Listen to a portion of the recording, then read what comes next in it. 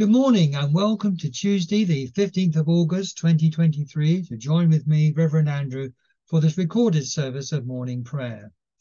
Our readings this morning are Psalm 98 and part of St. Luke's Gospel, chapter 11. As usual, both readings will appear screen share through the course of this recording. So we go into morning prayer. O Lord, open our lips, and our mouth shall proclaim your praise. Blessed are you, sovereign God, creator of all. To be glory and praise forever. You founded the earth in the beginning, and the heavens are the work of your hands. In the fullness of time you made us in your image, and in these last days you have spoken to us in your Son, Jesus Christ, the Word made flesh. As we rejoice in the gift of your presence among us, let the light of your love always shine in our hearts, your Spirit ever renew our lives, and your praises ever be on our lips. Blessed be God, Father, Son, and Holy Spirit. Blessed be God forever. Psalm 98, and the response is, the Lord has made known his salvation. The Lord has made known his salvation. Sing to the Lord a new song, for he has done marvellous things. His own right hand and his only arm have won for him the victory. The Lord has made known his salvation. His deliverance has he openly shown in the sight of the nations. He has remembered his mercy and faithfulness towards the house of Israel. And all the ends of the earth have seen the salvation of our God. The Lord has made known his salvation. Sound praises to the Lord, all the earth. Break into singing and make music. Make music to the Lord with the lyre and the voice of melody, with trumpets and the sound of the horn. Sound praises before the Lord the King. The Lord has made known his salvation. Let the sea thunder and all that fills it, the world and all that dwell upon it. Let the rivers clap their hands, and let the hills ring out together before the Lord, for he comes to judge the earth. In righteousness shall he judge the world, and the peoples with equity. The Lord has made known his salvation. A prayer. Lord God, just and true, you make your salvation known in the sight of the nations. Tune the song of our hearts to the music of creation, as you come among us to judge the earth, through Jesus Christ our Lord. And glory to the Father, and to the Son, and to the Holy Spirit, as it was in the beginning, is now, shall be forever. Amen. Reading from St. Luke's Gospel, chapter 11, verses 27 and 28. A woman in the crowd raised her voice and said to Jesus, "Blessed is the womb that bore you, and the breasts that nursed you." But he said, "Blessed rather are those who hear the word of God and obey it." This is the word of the Lord. Thanks be to God. Well, today we join with many Christians around the world in the wider Christian family in focusing our thoughts and reflections on the mother of Jesus, Mary, hence the short reading we had today and that extract we had there from St. Luke's Gospel. And whatever our belief and line of thought about Mary is, and it does vary enormously, as I think we're probably well aware, across the Christian family, the one thing about Mary is we can't get away from the fact that, of course, she brought God's Son, our Lord Jesus Christ, into this world. It was through her that God brought his promises to bear. And that really is a message I want to sort of just share with you a bit more today. God has brought his Spirit, his presence, into being through our human body, through our human selves. He has quietly and gently matured and developed in the womb, and when the time was right, he was born into the world, and thus God's ways were made known into the world. The blessedness that he talks about there in the short gospel reading is then made known by being born through us as human beings. And the other thing that comes from this is the fact that God needed a human being to make his promises come into to be born into this world. God needs us to bring his promises, his ways, his blessedness into being in this world. I think it's a fantastic thought and reflection to hold on to for today. When we say blessedness, what does that mean? It means fulfillment. It means completion, a sense of peace, a sense of harmony, a sense of things coming together and expressing something great and wonderful about the value and meaning of life. That's the best thing we could ever wish for anyone to have. That's the thing that God wishes us to have. And he's brought that to being through the womb of a woman, of Mary. And through that, he has shown he is with us through the course of this life. He is there with us all the way through to death itself, and offering us something beyond death as well. So as we go through today, let's just hold on to these thoughts that God is making his presence, his ways being born through us, through you and me. That's a huge responsibility. At the same time, we have the presence of God through his Holy Spirit to make that really all become possible.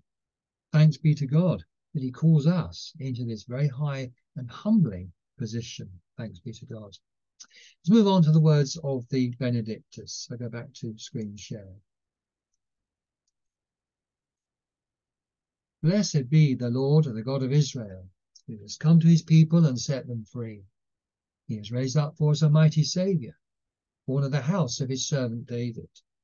Through his holy prophets, God promised of old to save us from our enemies, from the hands of all that hate us, to show mercy to our ancestors, and to remember his holy covenant. This is the oath God swore to our father Abraham, to set us free from the hands of our enemies, free to worship him without fear, holy and righteous in his sight all the days of our life. And you, child, shall be called the prophet of the Most High, for you will go before the Lord to prepare his way, to give his people knowledge of salvation, by the forgiveness of all their sins. In the tender compassion of our God, the dawn from on high shall break upon us, to shine on those who dwell in darkness and the shadow of death, and to guide our feet into the way of peace. Glory to the Father, and to the Son, and to the Holy Spirit, as it was in the beginning, is now, and shall be forever. Amen. And so let us turn now to a time of prayer. Let us pray.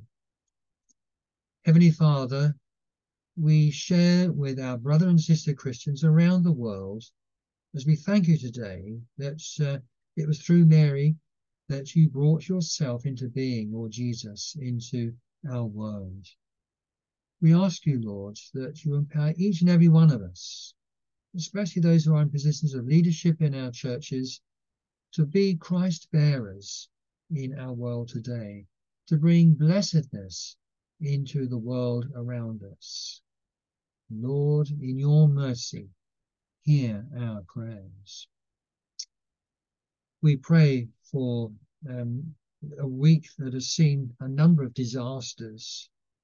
If you're seeing this broadcast fresh on the date, we're reminded of the disasters we've seen with the wildfires in Hawaii and the aftermath of wildfires, which are probably still continuing across parts of the world, across the Mediterranean and central belt of America.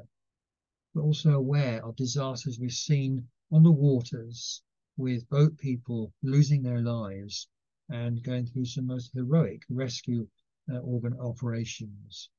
Father, we pray for all those who are caught up in the disasters of our time, the disasters also of war, for the people of the Ukraine, for the continuing suffering and strife. Although, Lord, if things may have slipped away from the headlines, we know that it never slips away from your care and protection and mercy and love.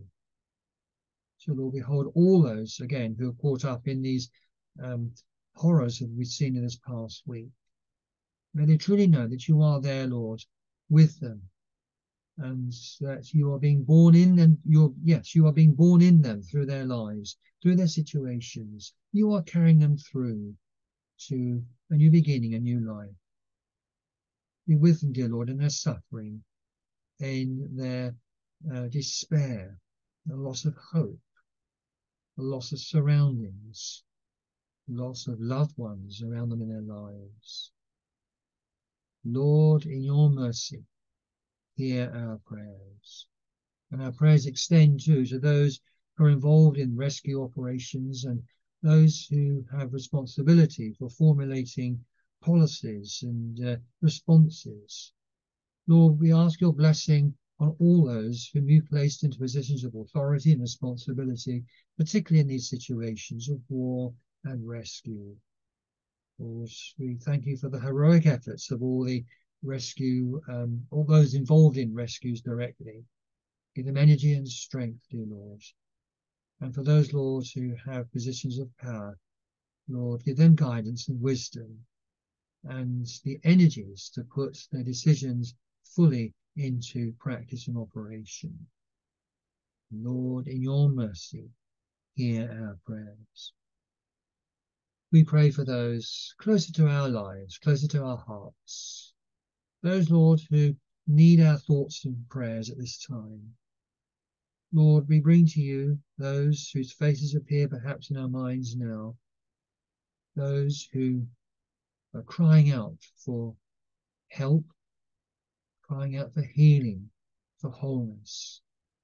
Again, Lord, those around us who are in despair, those perhaps who are awaiting results of operations and health tests, those uncertain around us with life-changing situations going on. Lord, as we ask your blessing on all these people, those close to us, known to us, may they too know your presence around them at this time, this and every day.